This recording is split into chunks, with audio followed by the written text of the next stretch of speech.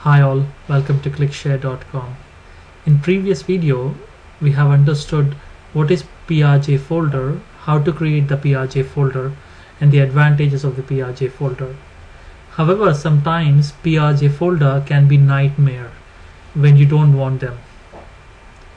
However, sometimes PRJ folders can be nightmare, especially when you don't want them.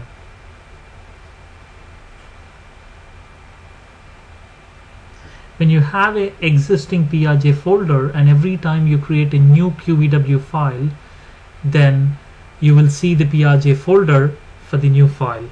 Even though you have not created the PRJ folder manually, you will still see the PRJ folder. This can be really annoying when you don't want the PRJ folder. This is a known bug, and I'll show you how to overcome this issue. So let's go back to QlikView and let's create a new file. I'll call it test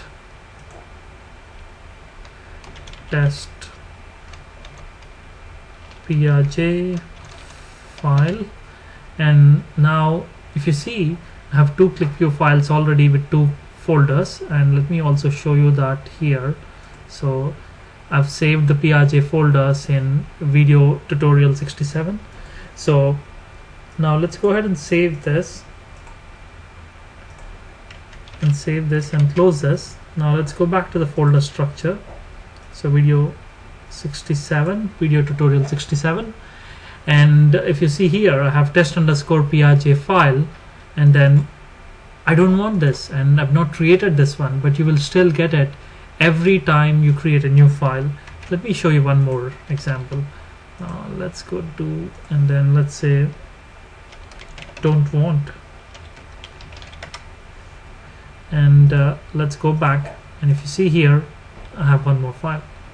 So how do you overcome this problem? So I'll show you how to overcome this problem. Let's close this file and let's create one more file, and this, let's call this without PRJ folder. So I'll save this file and say without PRJ folder. Now let's go back. Ideally you should not see the PRJ folder here. So if you see here, we have 1 2 3 4 5 files, and we have 4 PRJ folders. The new one without PRJ folder does not have the PRJ folder. And how did I do that? Let me show you how I did that. So whenever you create a new file, instead of using save as, make sure that you use the save option. Whenever you do a save as, QlikView assumes implicitly that you need the PRJ folder. But when you do a save option instead of the save as option, you will only create the file. So I'll show you again. So let's go back and let me click on save and then say without PRJ folder 02, and let's go back. If you see here, I've created a new file, but still I don't see the PRJ folder.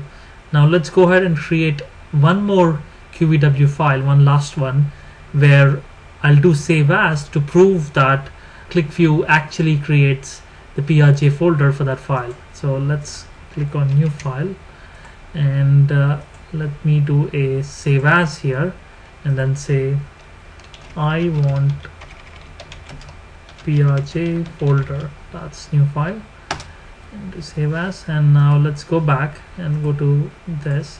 If you see here, I see I want PRJ folder here. Without PRJ folder and without PRJ folder 02 does not have the PRJ folder. So this is a simple technique on how to overcome the frustration of the PRJ folders. I hope this technique will be very useful. Also, I would encourage you to participate in QlikView question of the day, where I ask QlikView questions and you can answer them to assess your QlikView knowledge. You would see instant results, and also you can compare with other developers and designers. Thank you for watching. Have a good day. Cheers.